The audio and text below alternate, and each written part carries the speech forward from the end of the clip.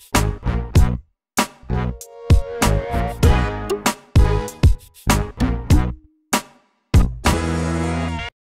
everybody, it's Thomas here from Thomas Fitzgerald Photography, and today I have another Capture One quick tip for you. So, one of the things that people often bring up when they talk about switching from Lightroom to Capture One is the fact that Capture One doesn't have Lightroom's Dehaze tool. Now, this is true, but you can actually achieve a dehaze effect in Capture One. It does require a little bit of a workaround, and obviously it's not the same as having this on a single slider like you do in Lightroom. But for those who require the dehaze functionality for their workflow and are looking for a way to achieve this in Capture One, I'm going to show you how to do it. Now, as I said, it's not exactly the same, but it does give you a similar effect. So to demonstrate this, I've picked this image here, and as you can see, it's quite hazy and foggy in the distance. So to start, I've also opened this in Photoshop in Camera Raw, just so we can see what dehaze would actually do to this image. So if I drag the dehaze slider up, you can see what it's doing is it's darkening down the background, it's bringing back the sky, and it's leaving the foreground relatively untouched. It is darkening it a little. So after kind of doing some tests and things, what I figured out is what's happening here is it's basically doing some contrast and brightness adjustments, but using a luminance mask so that it's darkening the brighter areas more than the darker areas. We can actually achieve this in Capture One quite easily, so let me switch back to Capture One. Okay, so first thing I'm going to do before I do anything else is I'm just going to correct the black levels here, so this will make a little bit of a difference. So just by using the levels tool and dragging the black point up just till it hits the bottom of the histogram. Okay, so the second thing I want to do is I want to make a new layer, and now this is important. So you want to go new, filled layer. So this will create a new adjustment layer with a filled mask, and that's important because we're going to create a luminance mask for this, and it only works if you have a filled layer. So once you do that, you can just click on this Loom Arrange button. Okay, and what we want to do is drag this white point up, drag the black point all the way up here, and then drag the bottom black point all the way down, which is the fall off. Okay, so this is kind of what you're looking for in the end. Okay, and then click Apply. So that's now applied a luminance mask to our layer.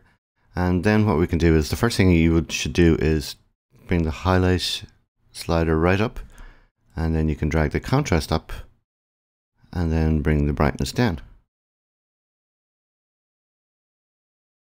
Okay, so if we switch back to Photoshop,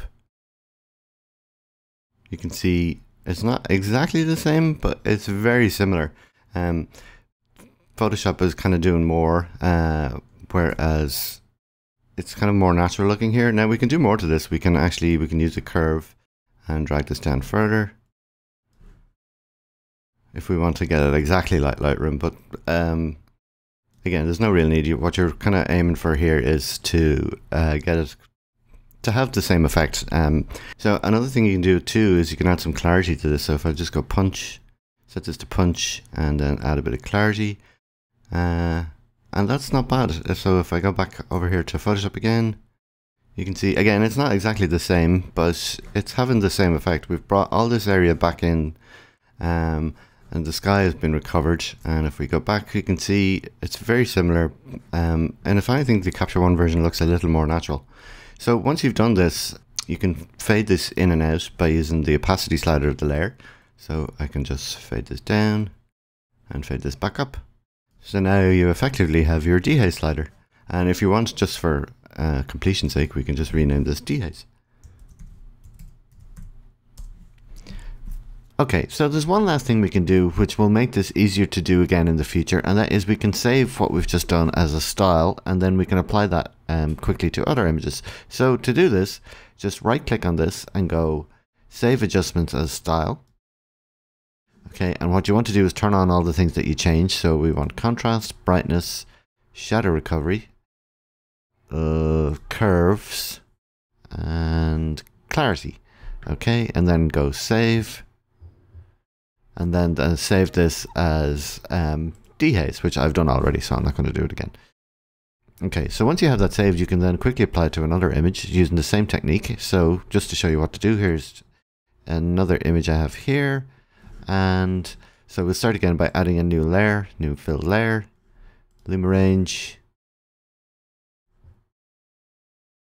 Quickly set our range, hit apply. And now we go apply adjustments from, user styles, and then select dehaze.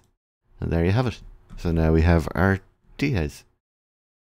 And as you can see, it doesn't take that long at all.